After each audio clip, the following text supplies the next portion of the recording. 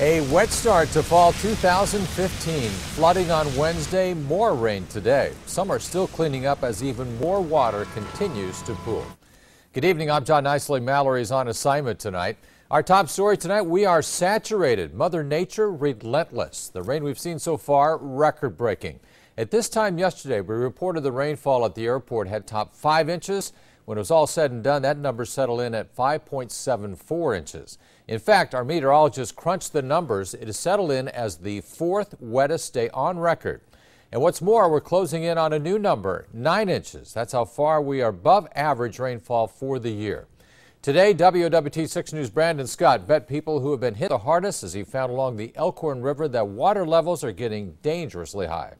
Officials have actually locked the gates to the access points here at the Elkhorn River. That means no boating, no tubing, because officials say this river is moving so fast, conditions are extremely perilous. One look at the river and you can see just how full it is and how fast it's flowing. The result of up to 8 inches of rain dumped by these recent storms. Storms which started as a tropical depression in the Pacific before moving west and drilling down on the metro.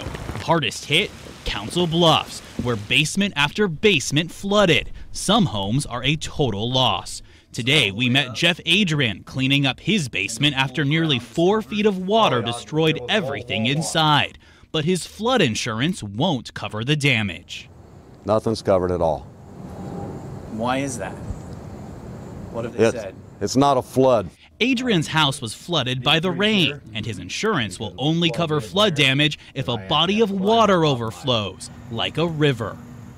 Back here along the Elkhorn River, officials say that they will keep these access points closed until they determine the river is safe again. Reporting in Elkhorn with photographer M.H. Danker, I'm Brandon Scott, WOWT 6 News.